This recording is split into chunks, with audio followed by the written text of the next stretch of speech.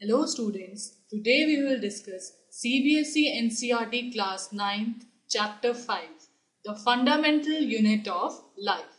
Now let's see what's the fundamental unit.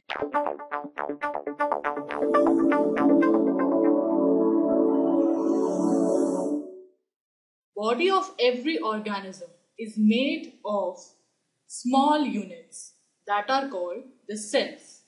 Now we can say that cell is the fundamental and structural unit of life. Cell was first discovered by Robert Hooke in 1665. He observed that just like honeycomb, organisms also have small compartments, and he named these compartments as cells. Now let's see the structure of a cell. Cells are highly organized and has some specialized cell organelles. These organelles are, as you can see, ribosomes, nucleus, mitochondria, cytoskeleton, Golgi apparatus, rough endoplasmic reticulum, smooth endoplasmic reticulum, plasma membrane, peroxisome, centrioles. The cells are broadly classified in two types. First is the prokaryotic cell and the second is eukaryotic cell. Pro means before and karyotic means nucleus. Prokaryotic cells do not have well-defined nucleus and well-defined cell organelles. But on the other hand, eukaryotic cells have well-defined nucleus and well-defined cell organelles. Now one by one we will observe the components of the cell. Now let's see the differences between these two cells. The differences between these two are based on certain parameters. The first parameter is nucleus. Nucleus is present inside a eukaryotic cell, but it is absent inside the prokaryotic cell. Next parameter is number of chromosomes. Eukaryotic cells have more than one number of chromosomes, but prokaryotic cell has only one. That is not a true chromosome. So we call them as plastids. Next parameter is the cell type. Eukaryotic cells are usually multicellular and the prokaryotic cells are usually unicellular, but some cyanobacteria may be multicellular. The next parameter is true membrane bound nucleus. These are present in eukaryotic cell but absent inside the prokaryotic cell. Now we will see the example of both. For eukaryotic cell, the example is animal cell and a plant cell. For prokaryotic cell, example is bacteria and archaea.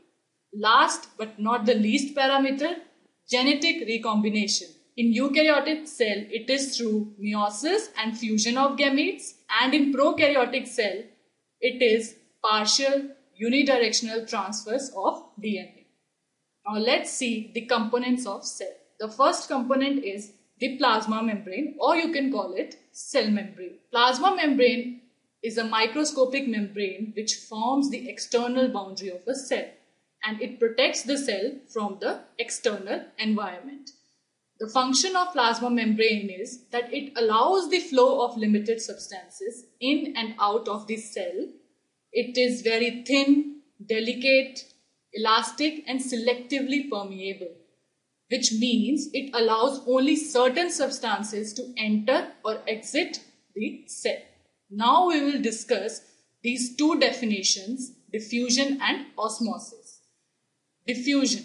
Diffusion is basically the process of movement of substances from high concentration to the low concentration. These substances can be amino acids, carbohydrates or lipids. On the other hand, osmosis is just the movement of water from high concentration to the low concentration. As you can see the diagrams of both. Now let's discuss the next component, cell wall. The cell wall is a structural layer that surrounds some types of cell. Plant cells have both the cell wall and the cell membrane, and the animal cell has only cell wall.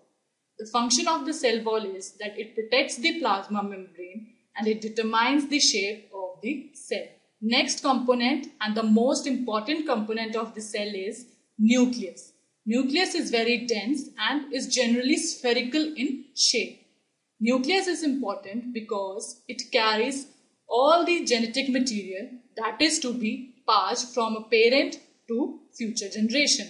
It is bounded by two membranes forming a nuclear envelope, and in this envelope we have nuclear membrane and nuclear pores. The function of the nucleus is it plays the central role in cellular reproduction, which is that one cell divides into two, and it is the powerhouse of genes. The next component is the cytoplasm. Cytoplasm is basically part of a protoplasm and it surrounds the nucleus. It is the fluid that is filled inside the nucleus and carries all the organelles of the cell. Now, what are cell organelles?